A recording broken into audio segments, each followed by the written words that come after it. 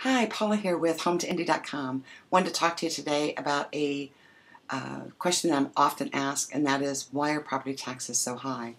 In Indianapolis, property taxes are based on gross assessed value and whether there's a homestead exemption filed. If the homestead exemption is not filed on a property, then taxes are 2% of the gross assessed value. Otherwise, they're 1% of gross assessed value.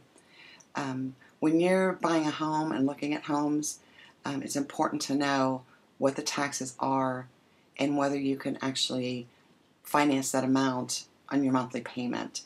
It makes a huge difference if you're buying a $200,000 home and those taxes are $4,000 a year instead of $2,000 a year.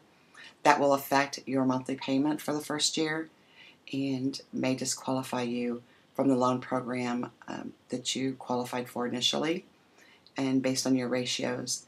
So it's really a good thing to talk to your lender, know in advance what you can afford monthly, and don't even go look at those homes that have 2%, because nothing more frustrating than finding a home that you absolutely love and then finding out that you can't afford it anyway.